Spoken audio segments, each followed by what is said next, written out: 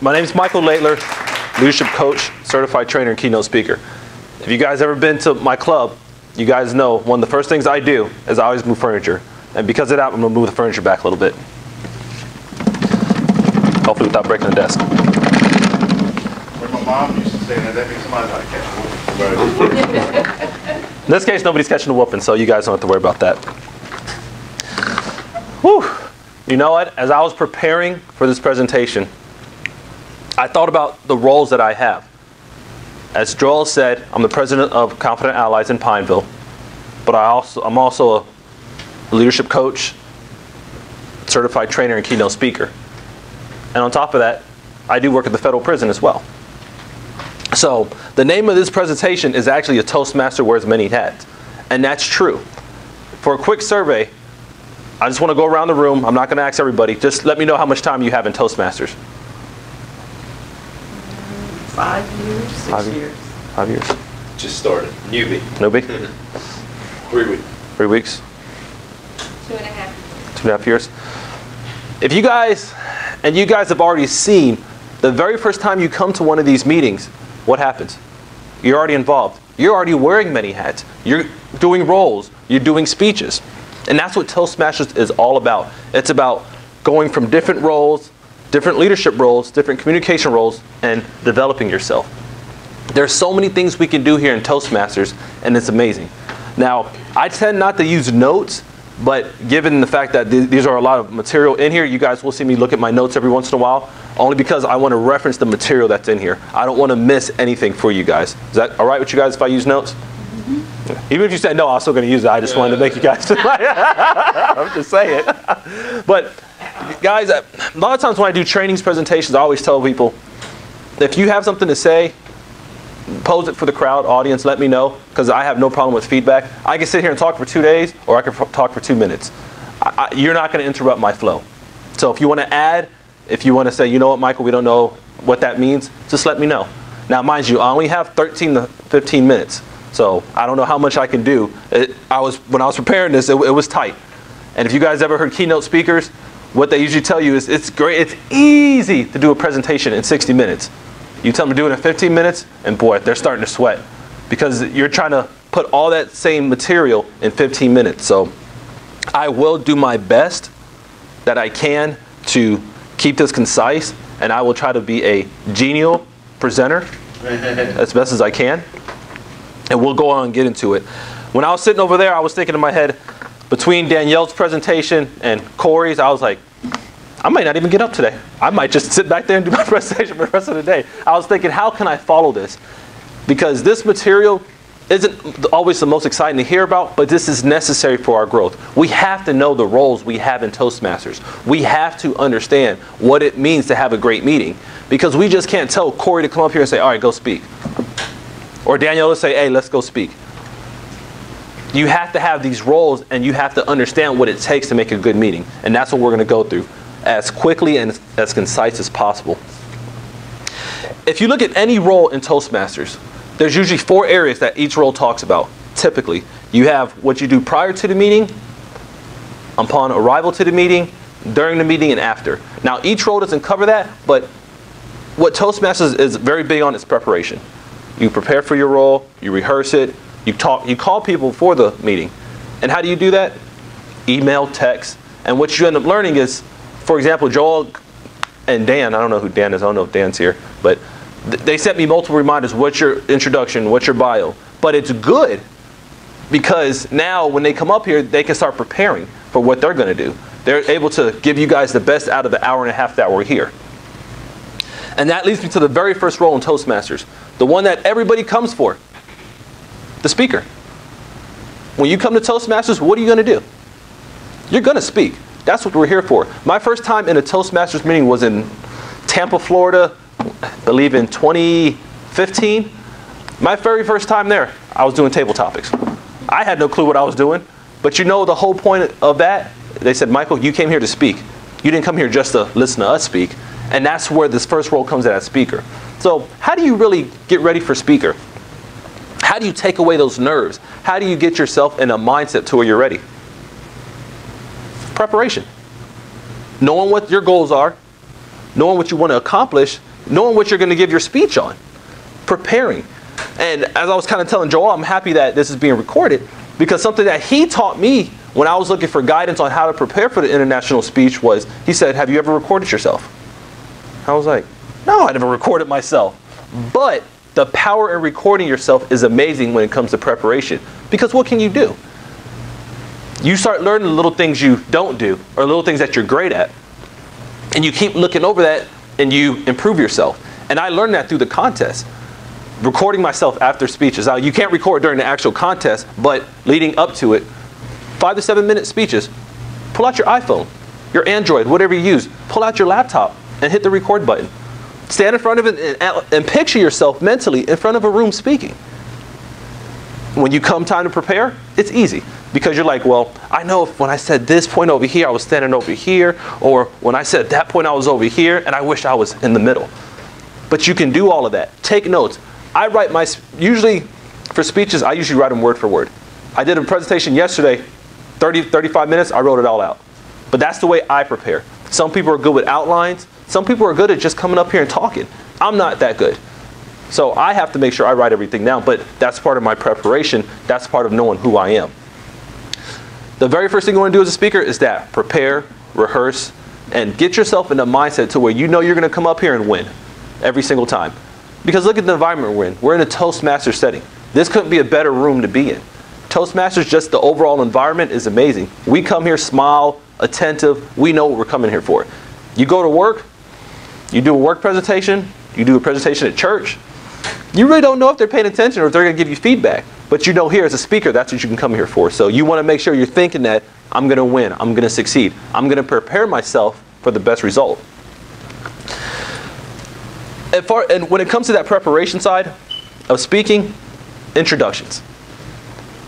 Now, some clubs, like their Toastmaster, will write the introduction, but it's best for you to write your own. Kind of give that person that's going to introduce you a mindset, an idea of what to write on you. So you write down an introduction, 3 to 4 lines, easy, just so they know what they're talking about. And if that person wants to add to it, let them, but give them a foundation of who you want to be known as. So introduction, preparing, that's everything you do before the meeting even starts. That's how you get there. Contact your evaluators. Let them know what your goals are. Say, you know what? I know what the project details, I know it has 8 questions on it. However, I want to be better at eye contact. I want to be better at introductions. Can you evaluate me on that as well? Find certain goals that aren't on there to make you better. So you get to the meeting and you're like, man, what do I do now? Hopefully you got there early, so you can kind of get the room. Kind of like you guys noticed what I did. I got here, I'd never been here. I wanted to know the setup, so I got here 20 minutes early. So I can kind of get the feeling of how to feel comfortable up here. Once again, get myself in that mental winning mindset.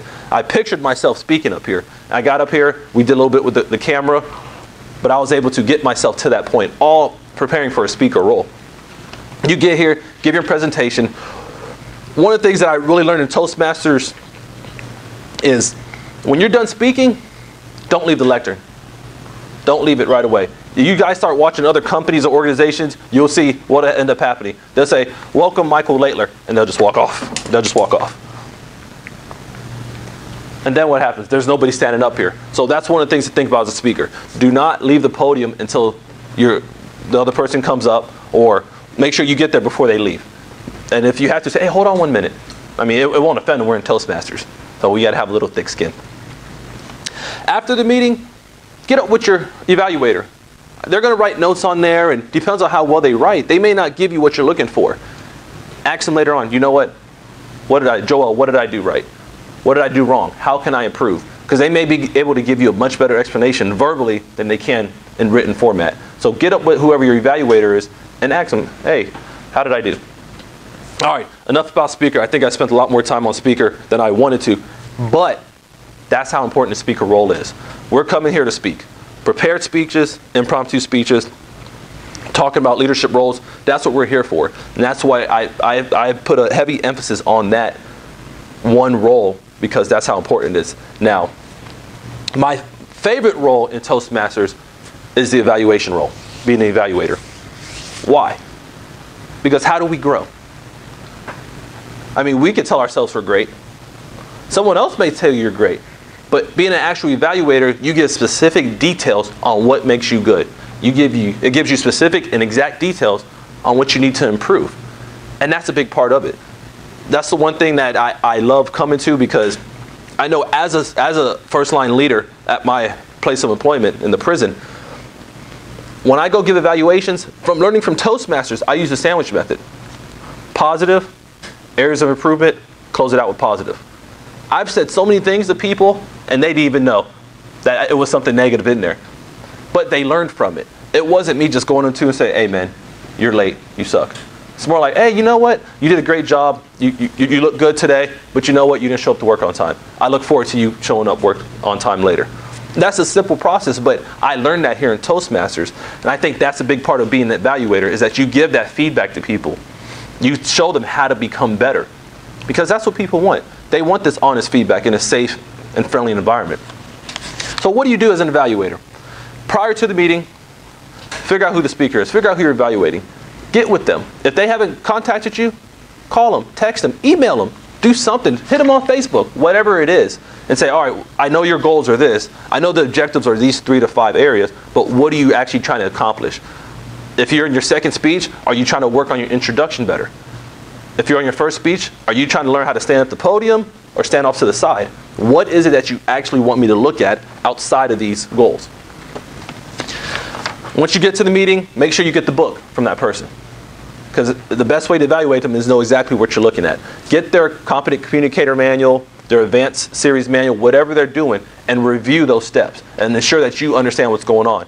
Because once again, preparation, preparation, preparation. That's a big part of these meetings. And then you give your evaluations, and what do we need to do as evaluators? We need to be genial. We need to be friendly. We need to be nice during these presentations, during this feedback. We don't want these people out here crying going home. We want them to come back. We want to give them positive and honest feedback that's going to help them grow. When you're thinking of ways to give that feedback, do that. And we do have an evaluation contest coming up. It's a good time to practice. If you have your 6 speeches, you can put in for it. I'd say it's pretty cool when you get to go to different areas and give evaluations, because you're not just giving it to your friends in this room. You're giving it to other people in the area, other people in the division, and other people in the district, and you learn that way. So as an evaluator, make sure before you get there, you know the goals of the speaker. You get their manual once you get there, and then as well in the meeting, make sure that you actually give them positive feedback for improvement. And at the end, obviously, you give them back the manual, because you don't want to lose it. The next role is the timer. The timer is essential, is very essential to growth, because we don't always have time for 60 minutes. Like I was saying earlier, I don't have time to sit here and give this for 60 minutes. I can hit each one of these points for 10 minutes at a time, easily. But I have 13 to 15 minutes, and that's an important role. Prior to getting to the meeting as the timer, ensure you know everybody's time. I don't know if you guys have a website, but a lot of times the times will be on there. Write them down ahead of time. Once you get to the meeting, confirm those times. Confirm those people who are speaking. Make sure you know, okay, this is 5 to 7. This is 6 to 8, whatever it is. Make sure you sit in a place where everybody can see the lighting, because that's important as well. Because if you're sitting over here, I don't want to be looking over here every 5 to 10 minutes, so make sure you're doing that. And at the end of the meeting, of course, make sure that you give the times, just so people know what the rules are. The next is the Topics Master.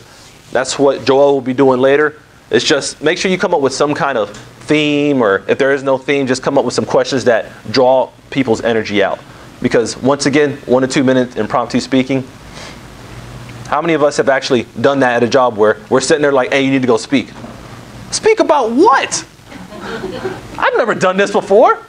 It don't matter, go speak. And then you're sitting up there in front of a group of like 30 people like, what am I doing up here? Table topics opens you up to that. Next thing at first you'll be comfortable at 1 to 2 minutes. Next thing you know, you're standing up for 3 to 4 minutes. And then after that, you're up there 5 to 7 minutes and you don't even know how it happened. And that's because you've worked on impromptu speaking. Table Topics Master, so your role is, if there's a theme, base your question around that. If not, come up with your own. Once you get there, just confirm that you're still table topics. Make sure you have time for it. Look in the room, see how many speakers you have and how many people it would be best for them to speak as well. You don't want to plan for 10 people and you only have time for 3. Then the next role is table topic speaker. Come up here and just be genial. Be excited. Be just full energy because you don't know what question you're going to get. Just be ready mentally to do that. I'm going to rush a little bit now because I see the yellow light on.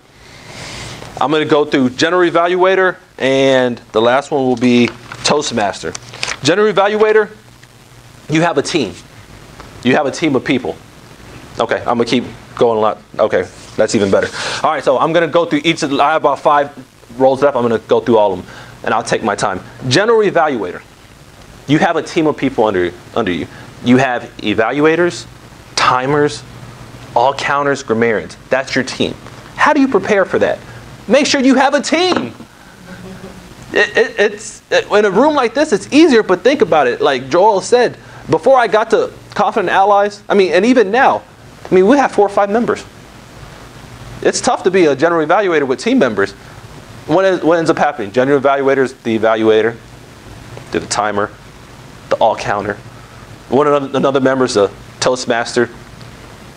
And you have to be prepared. You have to prepare for that because you never know how many people are coming in the end. We all have lives outside of here, and we have to be mindful of that. But as general evaluator, the best way to know what's going on is make sure you have a team put together.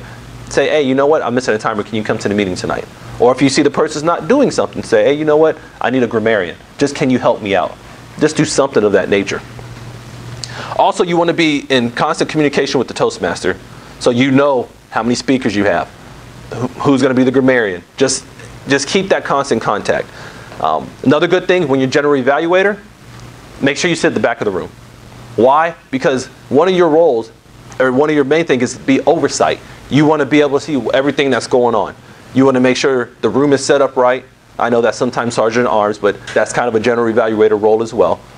You want to make sure that you're paying attention to the mood of the room, because at the end of the meeting, what do you do as general evaluator?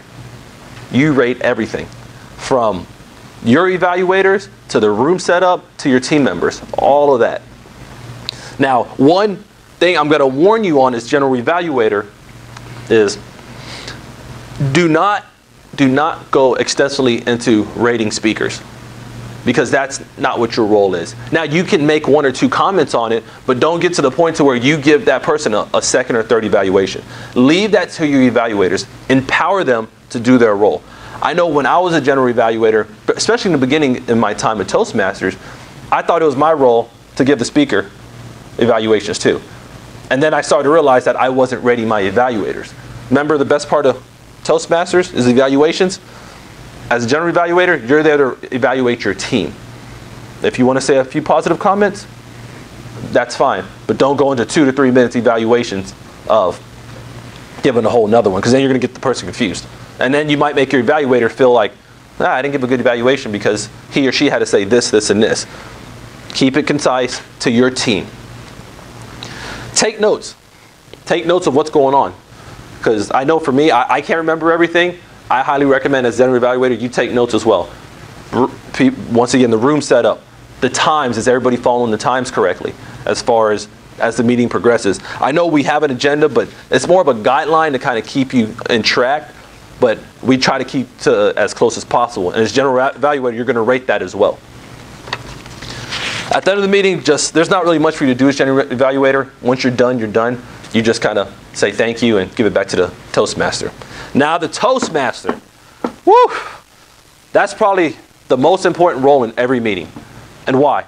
Because we have to have a what kind of attitude? Genial. Yes, genial. You have to come up here with a level of excitement, a level of passion. Why? Because you're the first person people usually see. Now, I can't be as passionate as Corey, so I'm not going to sing Freedom. But if you want to start off saying, Toastmasters! You can.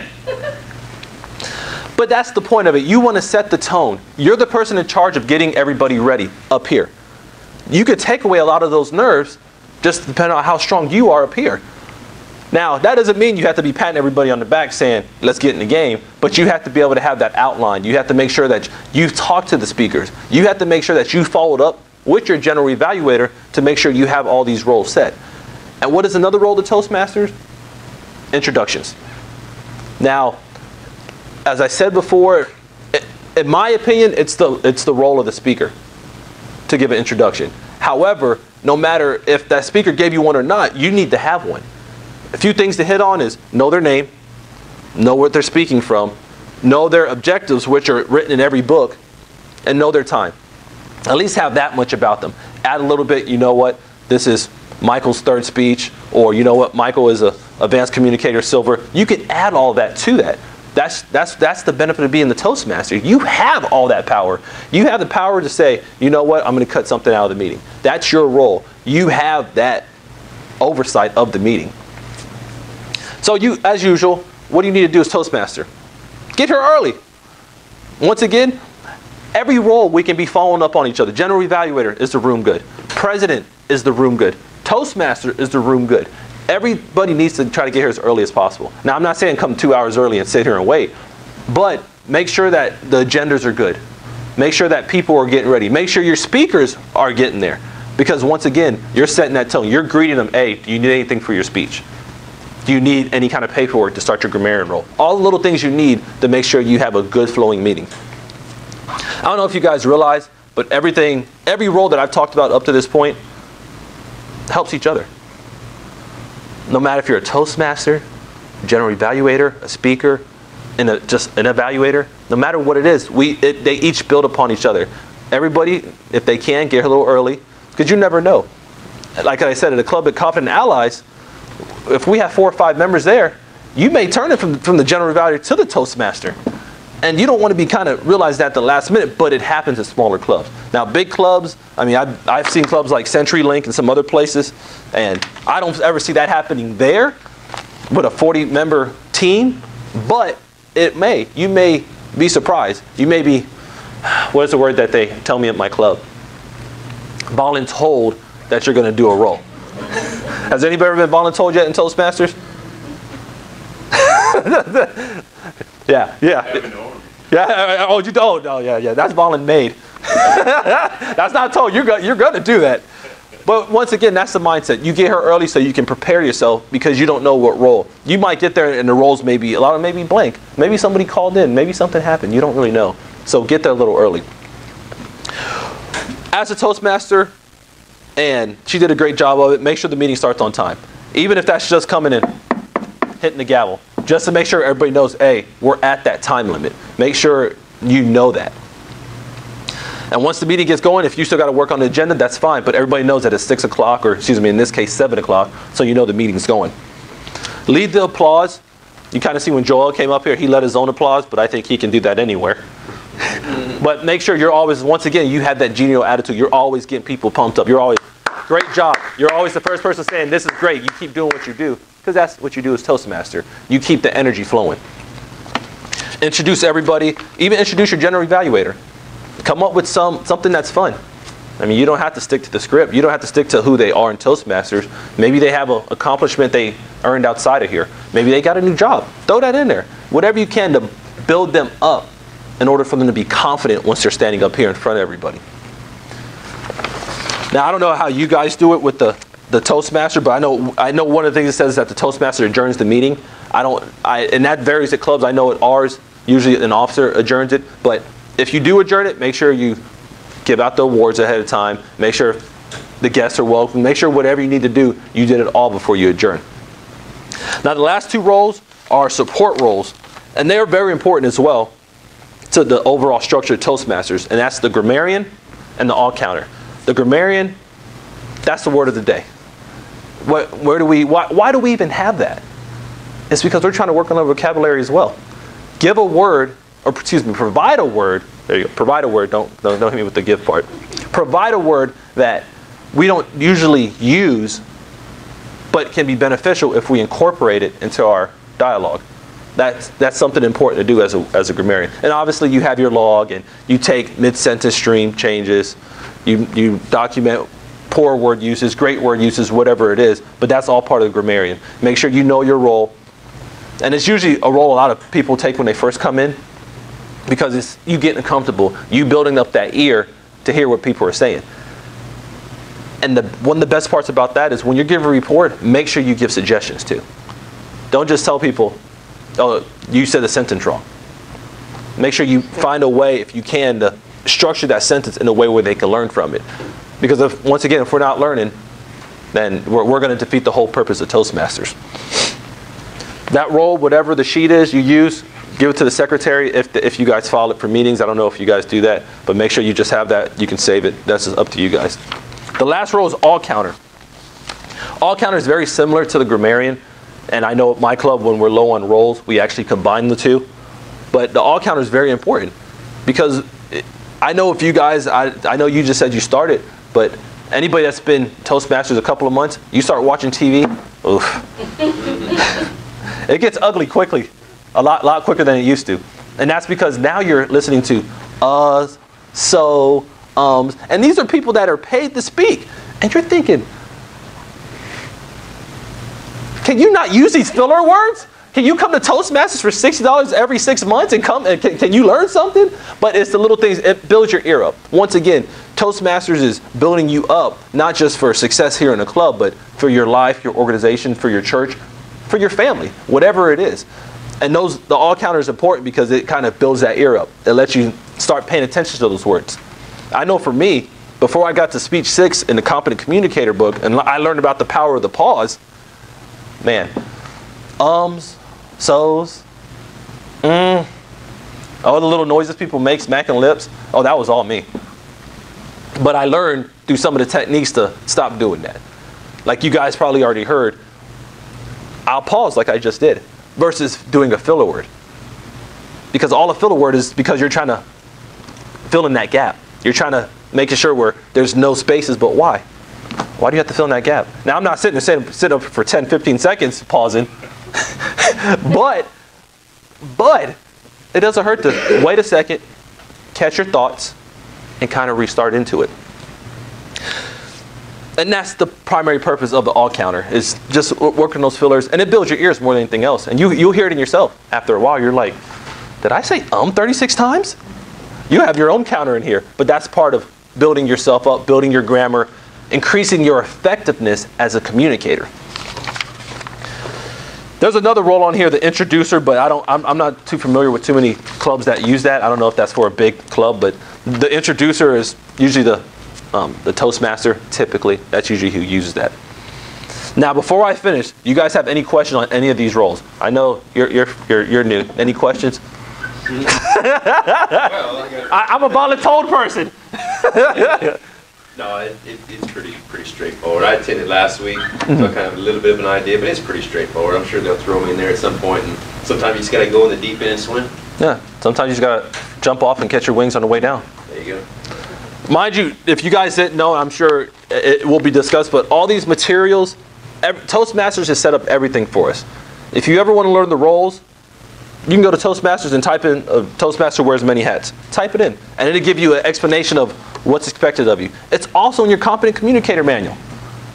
There's multiple places to find this because we want to set you up for success. We mean in Toastmasters, because I'm not a paid employee of them. But as a representative, president, just a member, we all want each other to grow. We don't set these rooms up. We don't come together every night just because we have nothing else to do. It's because we want to grow. In closing, I'm excited to have come spoken to you guys. I've kind of stepped outside of my box with speaking.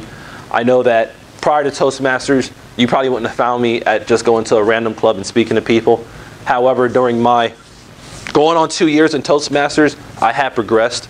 I started off as a member in April of 2016 in Confident Allies. I went to Vice President of Education, which I considered a failure that year, just because we didn't grow our membership, and I thought that people would just come. I thought if you build it, people will come. But it's not like that, apparently. And then I became president back in July. And I learned from my mistakes. I have a great crew down there. I have Jay McKinney. He was the winner of the table topics, or at least second place this past year, back in 2017. I also have Kim Boyd with over 20 years of experience in Toastmasters. She's a DTM, past district governor as well. So I have a great crew. Kind of like Joel said, we have a great core, but the biggest thing is promotion and getting our message out. And that's all because of Toastmasters is teaching me that. And it's taken a great effect in my life, personal and professional, because it's all intertwined. Communication skills and leadership skills. And I will go ahead and say thank you You guys take care. If you have any questions about these roles, ask Joel. Thank you so much.